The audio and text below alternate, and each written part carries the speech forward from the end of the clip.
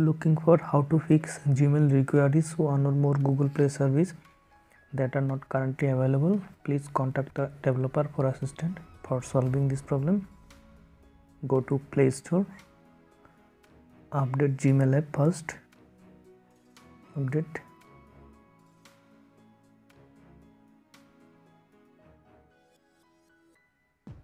After completing update, go to Google Chrome, search Google Play service, click on Google Play service, click on three-dot menu, click on desktop site. Now click on Google Play service, update Google Play service.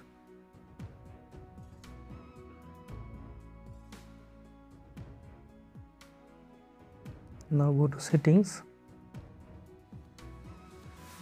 then go to apps management, click on app list, find out Gmail, click on Gmail, click on storage, clear data. Now find Play service, click on Google Play service, click on storage, click on clear data, clear all data. Now restart your phone.